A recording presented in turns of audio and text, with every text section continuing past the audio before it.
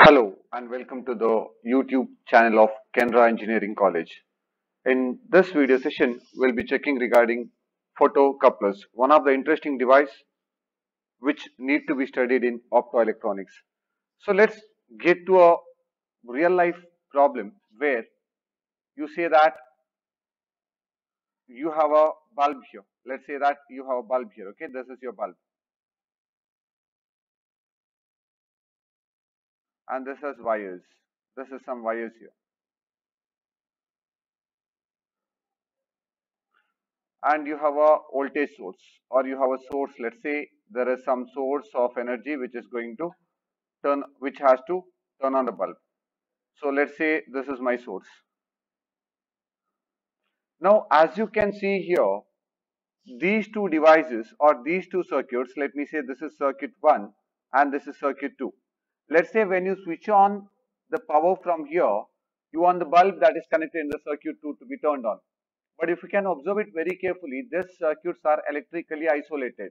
There is no connection that is existing between circuit 1 and circuit 2. Now the question is whether it is possible to build any circuits which are of this kind, which are electrically isolated.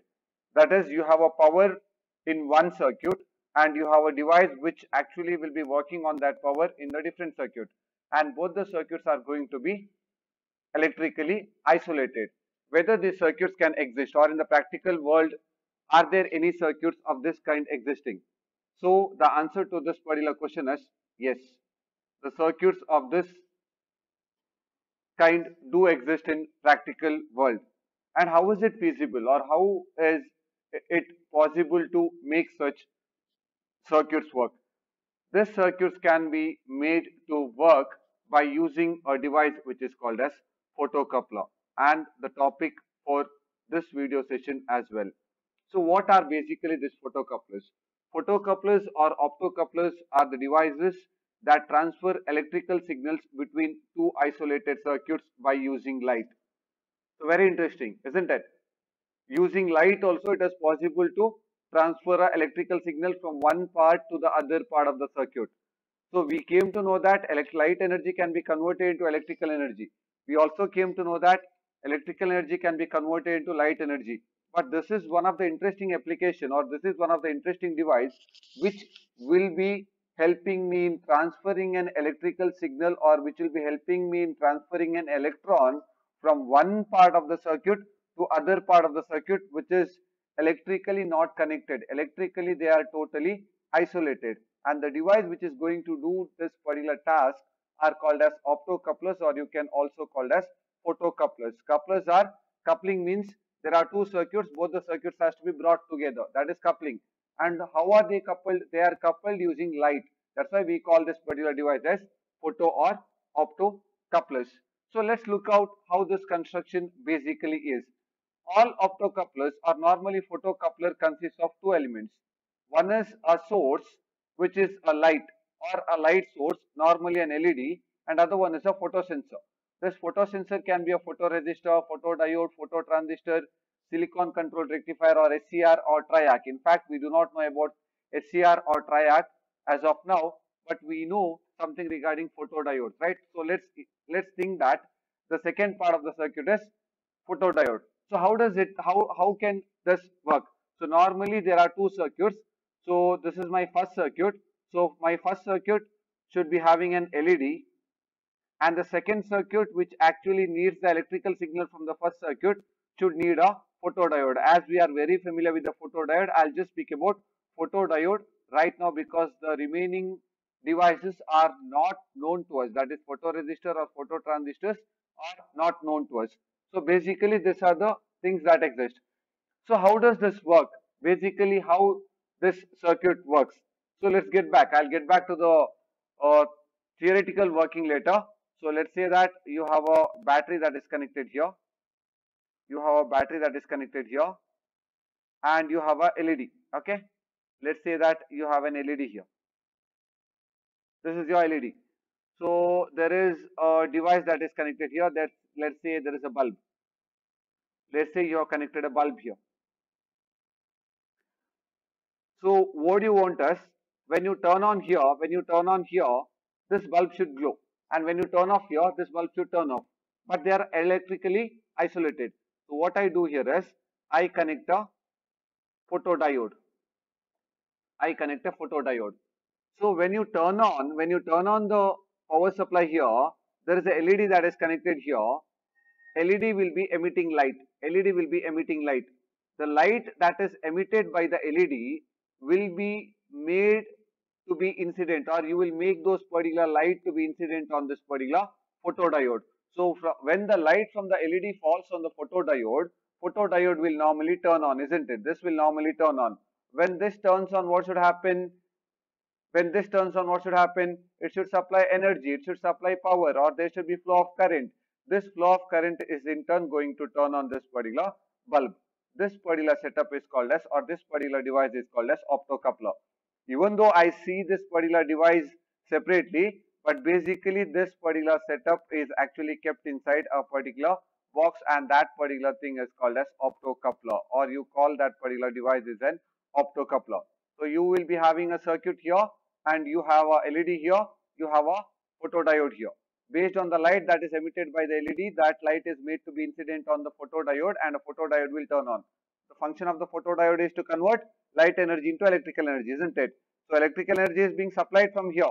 This electrical energy is transferred onto the other circuit, which is electrically isolated. So electrical energy is converted into light energy, and the light energy is in turn converted back into electrical energy, and this electrical energy will be turning on the bulb. That is how it works, and it has been explained here. When the input current is applied to the LED, it switches on and emits infrared light. So what they are saying is, your LED will turn on. The photosensor or the photodiode that is kept near the LED will detect this light and allow the current to flow to the output side of the circuit, which means that the load will be turned on. When the LED is off, no current will flow through the photosensor, isn't it? When the LED is off, there is no light falling on the photodiode, because of which there is no light that will be falling on the photodiode or the photosensor that is kept in front of this. So using this method, the two flowing currents are electrically isolated, but it can be connected. It consists of a LED photodiode where the circuits are electrically isolated. In the following figure, one more thing what I need to remember here is, when I speak about LED, that is when I go back here, you have an LED here, right? You have an LED here and you have a photodiode here. So how should be your LED be working? LED should be working in the forward bias condition. And how should be your photodiode be working? Photodiode should be working in the reverse bias condition. So in the photocoupler or optocoupler, LEDs which will form a primary part of the circuit will be forward biased, and photodiode which will be forming the secondary part of the circuit will be reverse biased. That is what it is explained here. In the following figure, LED is forward biased and photodiode is reverse biased, and output exists across the load, and the load what I have connected here is R2. This R2 is nothing but a resistance. So normally whatever load I connect will be having some resistance, right? So normally the load in general I'll be representing it by a resistance. So you can see the circuit. So you can see this is your power supply. This resistance is nothing but the resistance of the battery itself. This is not an extra resistance that is connected here. This is the internal resistance of the battery. And you can see a diode, LED. So LED is forward biased. Positive is connected to positive, negative is connected to negative, right? After that, when the power supply is given, this is going to emit light. That light is absorbed by the photodiode, and the photodiode will be turning on the load that is connected here. So this is basically a bulb or any application what you connect here.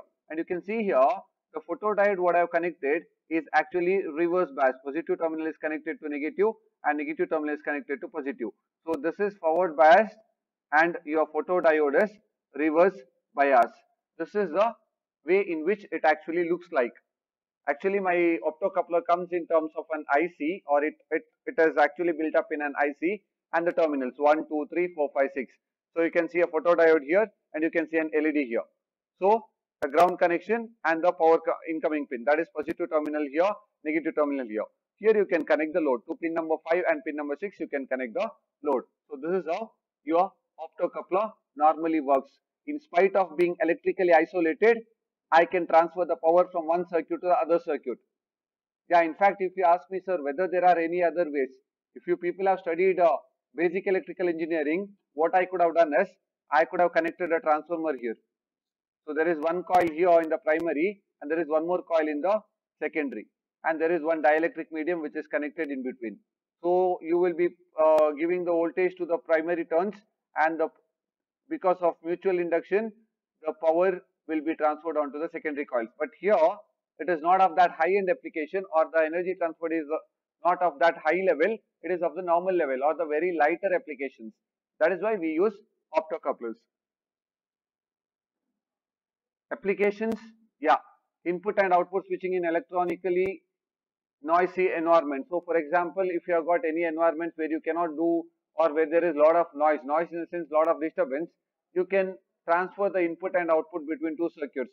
Controlling transistors and triacs. Normally, if the circuit cannot be connected electrically, you can control them. SMPS is nothing but your switched mode power supply which exists in your systems. PC modem communications, that is for your routers and all the things.